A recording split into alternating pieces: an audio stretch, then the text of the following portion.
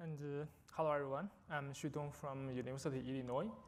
And today I'm going to talk about the challenges of building reliable applications on top of modern cloud services and how we address these challenges using Rainmaker, our testing tool. This is a collaboration between University of Illinois and Microsoft Research with my colleagues Yinfang, Suman, and Chen. Modern applications are emerging towards a cloud-based programming model. Different from traditional applications that depend on local system services, such as a file system, database system, machine learning system, and their distributed deployment. These applications depend on cloud services to achieve various functionalities. Today, all major cloud providers offer various cloud services for different functionalities, including storage, database, machine learning, service computing, container management, and so on. We term the applications that depend on cloud services as cloud-based applications. The cloud-based programming model is getting increasingly and widely adopted. Just to give you some number, to date, Azure has over 700 million users, and the Azure Storage SDK in .NET, which is used to ease cloud-based programming, has around 80,000 daily downloads. Compared to the traditional way, the cloud-based programming offers a lot of benefits. The cloud services provide high scalability, availability, and flexibility. It also makes it easy to deploy application. However, it also has a dark side. It brings new reliability challenges. Compared to the traditional applications that have simple and shared file domains with the local system services, everything is on single node, the cloud-based applications file domains are more diverse and complex. More concretely, the cloud backends are opaque to the applications. The request from the application may not be handled well if the cloud services are running busy or even encountering some internal error. Besides, the network connection between the application and the cloud services may be slow and even break due to some transient faults. What makes things worse is a lack of standards for cloud services. This is different from traditional setting with, for example, POSIX standards. Besides, we observe inconsistency in cloud service APIs and SDKs. A concrete example is that AWS S3 SDKs in different programming languages treat the same error limit exceeded in different ways. Some SDK will retry the request if the request fails due to the error, but some does not, which causes confusion to developers. In reality, transient fault can happen at any moment, leading to different errors that disrupt the application. And with all those factors combined together, it's challenging for application developers to anticipate all kinds of faulty scenarios and write comprehensive error handling code. And in practice, when transient faults happen, the most common way to recover from those faults is to retry the request until it succeeds. And indeed, it is also the approach recommended by the cloud providers, including Google, AWS, and Azure. So, does retry solve all the problems? The short answer is no. And let me show you two concrete examples. In the first example, the Microsoft Ball Builder, which is a popular cloud-based application, is a framework used for building both applications. Ball Builder stores user data at Azure Blob Storage as a blob. And to do so, it calls the Azure SDK API to send the creation request to create the blob. The request succeeds and the blob gets created. But some transient network fault happens at the response path, which triggers a timeout.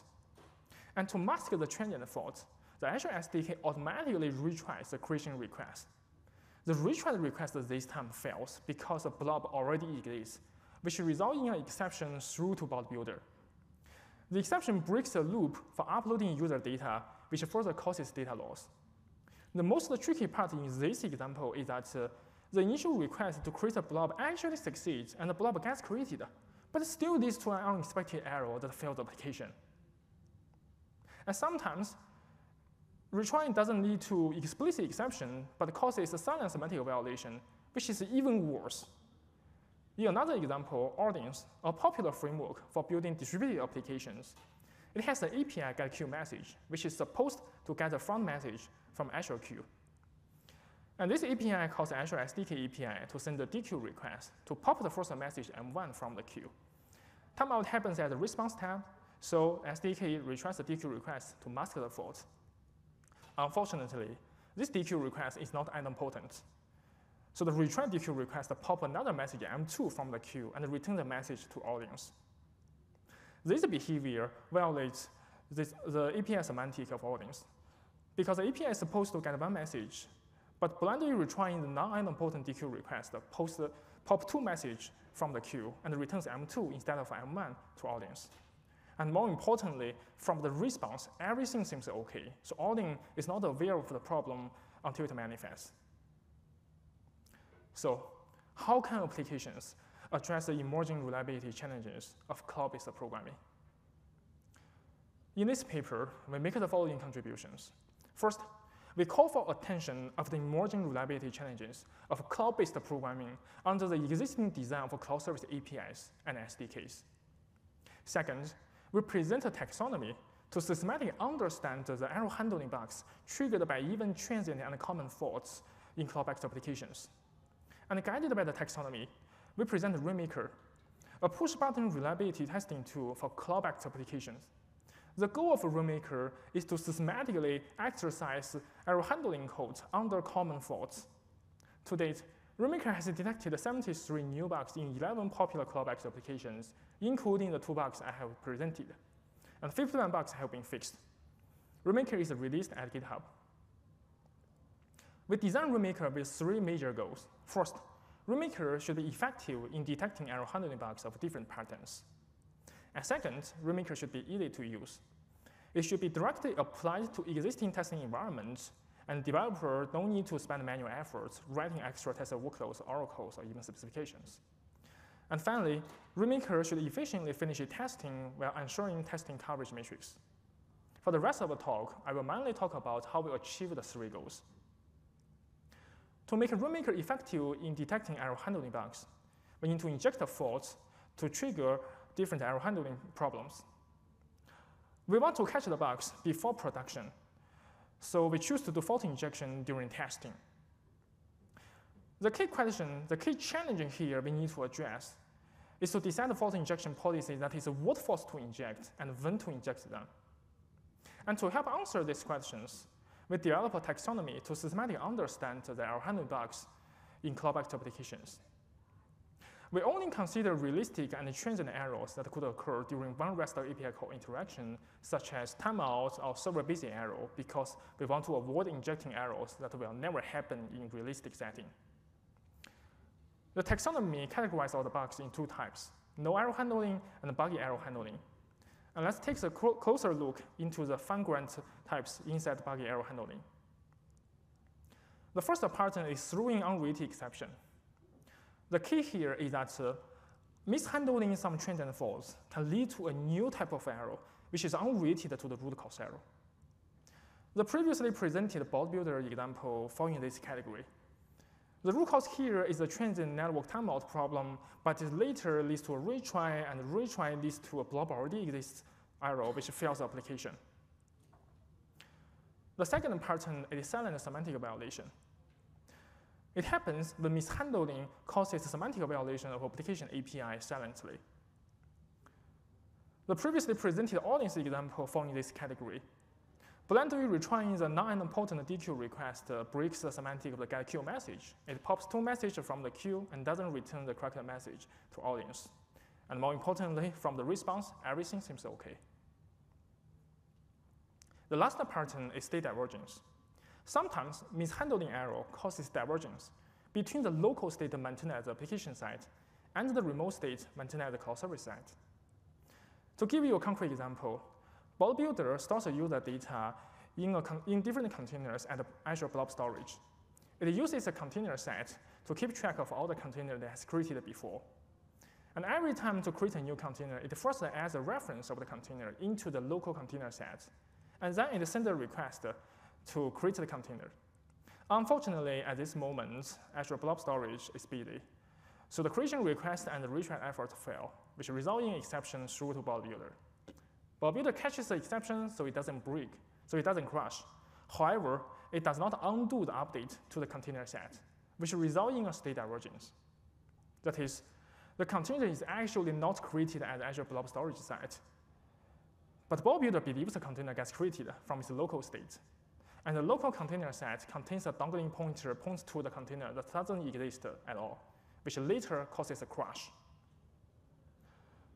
To make Rainmaker effective in detecting error handling bugs, we designed Rainmaker's fault injection policies to cover all the patterns here. For example, one of the policy P1 here introduced time delay to trigger timeout on the response path. The timeout will trigger a retry from the application, and the retry request may cause unrelated exception or silent semantic violation. Another policy P2 here intercepts the request from the application and also the retry request for the same REST API call interaction to prevent the application from updating the cloud service side, which can potentially lead to state divergence. Note that Rainmaker has more policies to trigger more bugs. Besides the effectiveness, Rainmaker is also easy to use. Users can directly apply Rainmaker to existing testing environments without writing extra test workloads or oracles. And this is mainly achieved by Rainmaker's fault injection mechanism, that is HTTP layer fault injection. To inject an error, Rainmaker uses an HTTP proxy to intercept the REST API call from the application to the cloud service. And this allows Rainmaker to be directly applied to any test case that interacts with the cloud service. Rainmaker can intercept a request from the test case and inject an error response, such as service busy. And similarly, it can intercept the response and inject an error, such as the response timeout. Rainmaker triggers the bugs by running the existing test case and inject a fault. And to reliably report the bugs to the developers, Rainmaker reuses the existing test oracles in the test case. However, naively reusing oracles could lead to false alarms, because test code does not necessarily exercise the error handling code in the application source code. And to solve the problem, Rainmaker analyzes the test execution and output to capture only true alarms. To give you a concrete example, let's say a unit test which directly calls SDK API to interact with the cloud service without going through any application source code. It does so to set up the testing environment before calling the application code. The fault injected by Rainmaker would fail the test. However, the test feature is a false alarm because it does not point to any error handling bug in the application code. And to avoid reporting such a false alarm, the solution here is that Rainmaker checks the stack trace of the exception that fails the test. And if the SDK is directly invoked by the tester code, it does not report alarm to the developer because it's likely a false alarm. And finally, Rainmaker is efficient. It efficiently finishes testing while ensuring coverage. It achieves a balance between efficiency and coverage. Cloud-based applications have many test cases that exercise different SDK APIs at different places. And each SDK API may be invoked for multiple times during test runtime, leading to multiple REST calls with potentially different parameters. To achieve the highest coverage, one can probably inject to every single REST call for every test case here. However, that is prohibitively expensive. In that way, testing audience will take 588 days. So to achieve a balance between coverage and efficiency, Rainmaker currently provides 4 coverage metrics for users to choose from. The default metric here tries to cover all the SDK APIs exercised by all the test cases. But for each SDK API, it only injects to one of the REST call from that SDK API. And in this way, Rainmaker can reduce the test running time for audience from 588 days to around 56 hours. The other metrics are weaker, but they can run faster. To help users choose the coverage metric based on their testing budget, Rainmaker automatically generates test plans that achieve the coverage requirements with a minimized test running time for each coverage metric. To do so, Rainmaker models the problem as a linear optimization problem.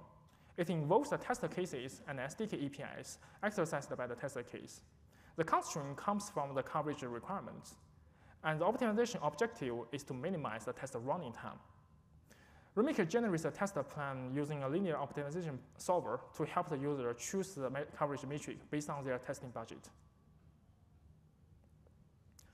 Finally, to evaluate Rainmaker, we apply it to 11 popular cloud-based applications.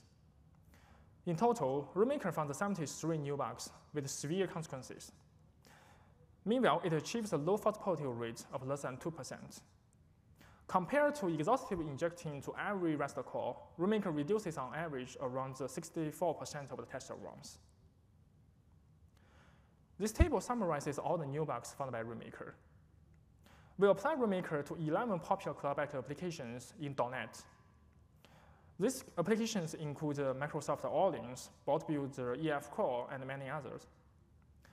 These applications are backed by popular cloud services, including Azure Storage, Azure Cosmos DB, AWS S3, SQS. Rainmaker found bugs in every tested application, and in total it found 73 bugs. Among the 73, Rainmaker found 29 no error handling bugs, where the application is vulnerable to certain types of transient faults. A common pattern here is that the developers assume the SDK would handle certain types of faults, but actually SDK is not doing that. And such mistakes is actually hard to avoid because first, cloud service APIs and SDKs evolve fast. Second, the inconsistency and the lack of standards here make it even harder. Besides, Rainmaker detects 44 bugs caused by miserror handling that leads to unrelated exception, semantic violation, state divergence, and so on. All those bugs have severe consequences, like application outage, data loss, resource leak, and so on. We reported all the bugs to the developer, and so far 55 were confirmed and 51 are fixed. To conclude, modern applications are emerging towards the cloud-based programming. We call for attention of the emerging reliability challenges of cloud-based programming under existing design of cloud service APIs and SDKs. To help address those challenges, we presented taxonomy to systematically understand how error handling code can go wrong under the cloud-based transient faults. We present Rainmaker, a push-button reliability testing tool for cloud-backed applications. Rainmaker is effective in detecting different patterns of bugs. It's easy to use as users do not need to write tested workloads or oracles and can be directly applied to existing testing environments. And it's also efficient. It balances between coverage and efficiency. Rainmaker is released at GitHub, so please feel free to test your application using Rainmaker. Thank you. This concludes my talk.